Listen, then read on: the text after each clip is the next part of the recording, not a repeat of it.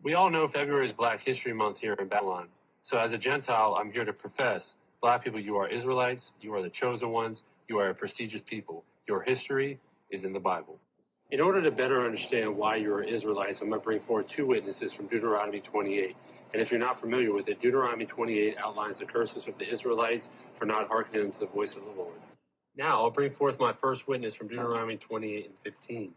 But it shall come to pass, if thou wilt not hearken unto the voice of the Lord thy God, to observe and do all his commandments and his statutes, which I command thee this day, that all these curses shall come upon thee and overtake thee. So, because you didn't keep your end of the covenant, follow the law, statutes, and commandments, you've been cursed. Let's take a look at one of those curses and see if it applies. Deuteronomy 28:66 reads, And thy life shall hang in doubt before thee, and thou shalt fear day and night, and shall have no assurance of thy life.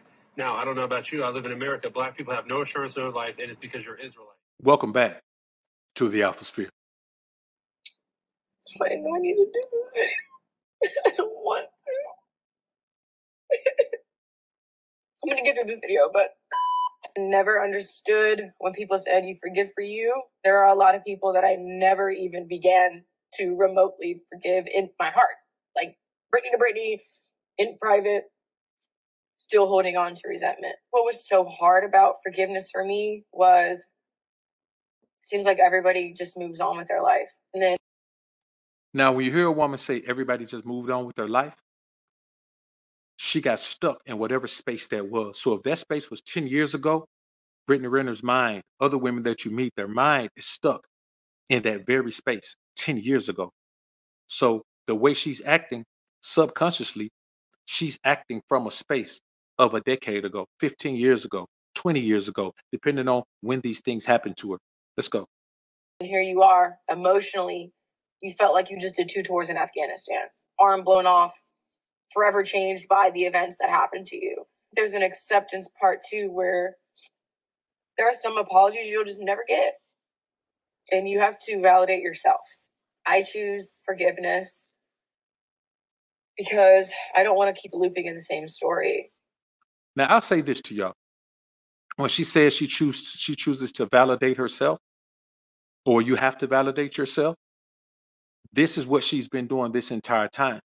She believes that she's been using her body to validate herself.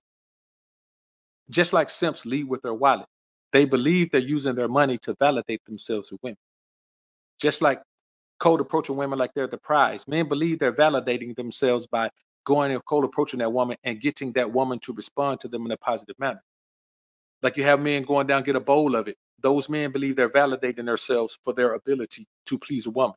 The bottom line is, anytime a woman is with multiple men over and over and over again throughout her life, she's doing more and more psychological damage to herself. And I'm going to be honest with you. And this is real. It's going to hurt some feelings, but it's true. Some of this damage is irreversible. It can't be fixed. It can't be corrected. Will she be able to find some peace and solace in this at some point? Perhaps. But she will never be who she should have been, because the psychological damage has taken place too long ago and has gone on unchecked for so long. Because that same story, like the stories that we tell ourselves about our lives, are the same stories that keep us captive. The things that happen to us shape us, without a doubt, but they don't define us. Your wounds, your war wounds, it just means you showed up and you fought. And that's something to be proud of. Now, I'll say this to y'all, man, and this is real talk. War wounds mean that those sores are open. They haven't scarred yet. See, we call it emotional scars. No, we all have emotional scars. We all have psychological scars. We all have physical scars. Scars are not what the concern is. Scars are okay. Scars simply mean that the wounds have healed. Let's give this woman props for understanding that she doesn't have scars, that she hasn't healed, for understanding that scars come from healing. And so if you have not healed, then getting up to fight, that don't mean anything. That means you're still fighting. And sometimes the war is over and you just sit and pick at the wounds. You understand? The war is over, you just sit and pick at the wounds. There you go, picking at the wounds. You're picking at the wounds over and over again. Just picking at them. Just the wound is healing, you picking at it again. A lot of times that's what women are doing. They're picking at these wounds, and men do it as well. But you got to understand, man, that you have to allow yourself to heal, because here's the thing that women don't understand.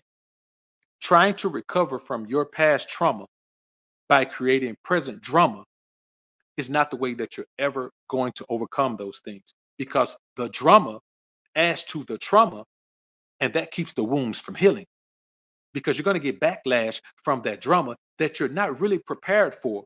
But you can put on a good face in public and act like you're prepared for it. The bottom line is most people aren't prepared for the fallout from their drama, because they have so much trauma that they're dealing with already. You have to have a clean slate. You have to have a clean emotional state, a clean emotional slate, rather. You have to have a clean spiritual slate. You have to have a clean psychological slate. You have to have a clean slate in order to be able to move forward and deal with the things that are going to come with the life that you're going to live. That's why we say don't get in a relationship if you still have wounds from your past relationship.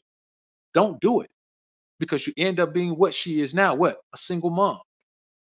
You end up being what? A woman who is still trying to find her value and validation by surrounding herself with other men, by continuing to surround herself with men. And many women in this society are the same. So guys who are perpetuating this, go be in a relationship, go be in a relationship, love the woman, marry the woman. The guys who are saying all of these things are not saying the one thing that needs to be said.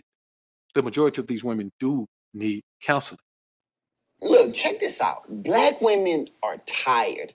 They're tired of being independent. They're tired of being looked at as the strongest. They're tired of having to take care of the kids by themselves. They're tired of bearing all the weight. Don't believe the hype that you see on all of these social media networks. Black women are tired, and the reason why I know this because I talk and have conversations with a lot of black women. But what a black woman really want, she want to be able to go to the soccer games. She want to not have to be the sole leader and sole provider of her family. She want to support the man who God gave her to be with. She want to be a helpmeet. The thing is, she's been placed in this position where she's had to lead. She's had to step up to the plate. In this particular society especially, a woman is going to say the thing that either makes her seem like the victim or the victor. She's either going to be the winner or someone else is going to be cheating in the game. So when you hear a man talk like this and he thinks because he talks to women, this is what they're tired of. Yes, there is a rhetoric perpetuated that women were put in this situation, like they were forced into that situation. No, they proudly embrace it. Those who have it don't want to give it up until they get much older. This doesn't just cover the entire spectrum of women who are in this position. And become something that she really didn't want to be in the first place. She want to support her man. She want to nurture her kids. She want to nurture her husband while pursuing things that she's passionate about. That's it. It's that simple. The thing is, she just can't find a suitable leader that she trusts. When you look at a situation like Sierra and Russell Wilson, people keep saying Sierra's an entertainer. She's an entertainer. She's a performer. No, Sierra was a performer. Right now, Sierra is not a performer. First, she's a mother and a wife. Wife comes first. And to say that she still has to do those things flies in the face of what this man is saying that women won't. No, women who are in that position, even when you put them in a position where there's a man that they can come in and submit to, they still don't want to do it for the most part. Why? Because you can't just wake up one day and say, I'm going to submit to my man. I'm going to let my man lead me. We are creatures of habit. So if a woman is in the habit after 5, 10, 15 years of leading her own household, she does not know how to not be that. Yes, the work of it weighs on her. She doesn't want to do the work of it anymore. But the act of being in any other position is just a figment of her imagination. It takes as much work as she put in to be in the position she's in to be in another position. And the majority of the times, a woman just doesn't want to put in that work. She wants to still keep the same mindset, can still keep the same outlooks, still keep the same actions and activities, still keep the same interaction with the man, but have the man take over all the responsibilities of the household, where he has a woman who feels like she has power in a relationship, but she wants him to actually control things and be responsible for the way they are controlled. Let's finish. To come in and relieve her of these responsibilities so that she can finally get some rest. Don't save her. She don't want to be saved. Because that's what she wants. Rest. Yes, but you only want rest after you've done everything that you want to do for years. A lot of women in their 40s and 50s, even late 30s now, want rest. But no man wants to step up and take on the responsibility of a woman who's built her life the way she wants it. If I'm a man who can afford to take over a woman's life that way, I don't want the life that she's built for herself. She built the life of a single woman.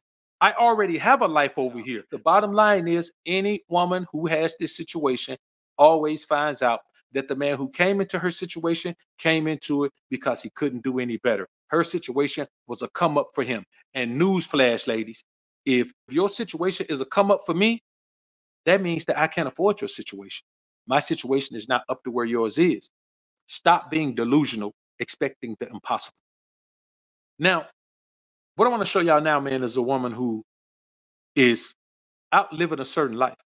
And the life she's living is the life of a woman who wants to be available for purchase, who wants her favors to be available for purchase. But she doesn't want to make the offer.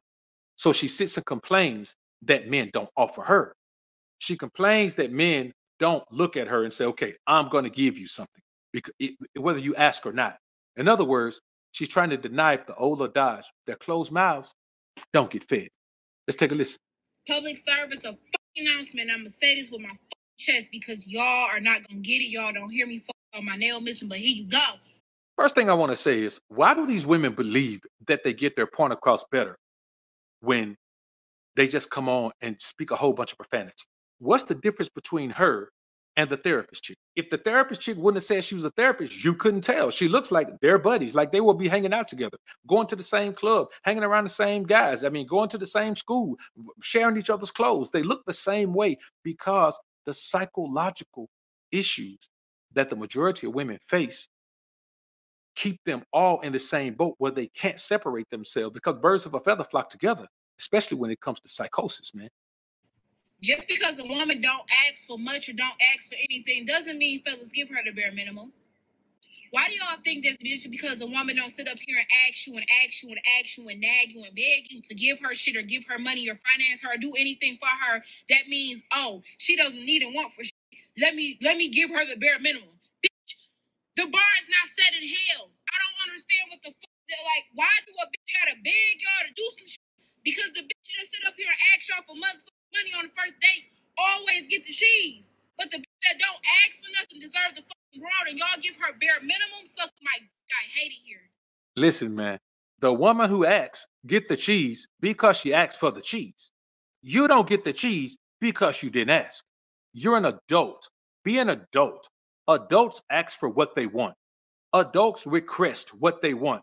You probably would let a man treat you any kind of way because you don't know how to request what you want. Request what you want. Ask for what you want. Even demand what you want if you want to. But don't expect anyone to give you anything, because people believe that you will accept whatever you don't demand.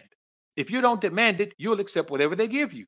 It's your job, it's your responsibility to let someone know if indeed you want them to support you financially or give you some recompense financially. Here's the thing. You're never going to go to a job and you settle for a certain amount of money. You make a salary demand, pay me $100,000 a year. They're like, no, that's not enough.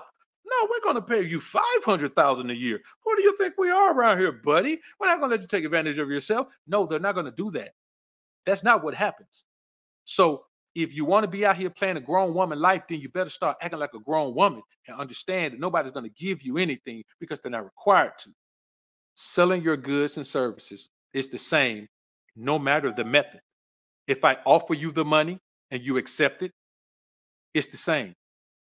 If you ask for the money and I give it to you, it's the same. If I take you out to dinner, then we go back to my house, it's the same as if I saw you on the corner and picked you up. It's all the same. The difference is there's one group of women who are honest about the psychological issues that led them to their life, and there's another group of women who aren't.